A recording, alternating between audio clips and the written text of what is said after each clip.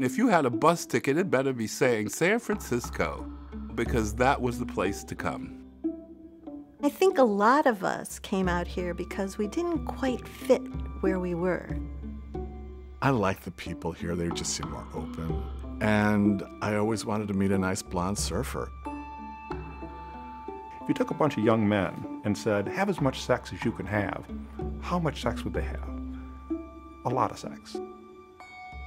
All of America was feeling very confident that you could be much more sexual, and that was okay.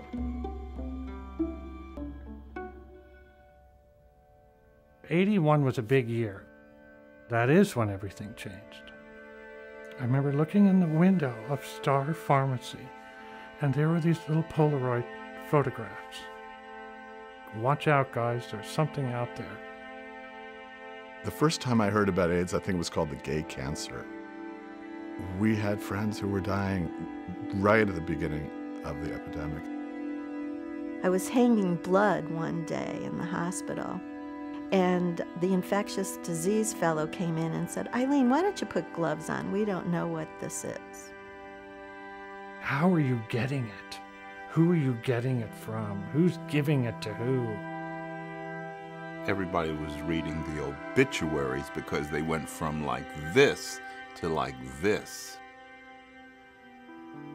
Our principal response was food banks and care programs, and it was a response that America should be proud of. It changed people's view of the gay community in a huge way. Again and again, in every situation, there's lesbians there leading the fight. None of my friends are around from the beginning, so I want to tell their story as much as I want to tell my story.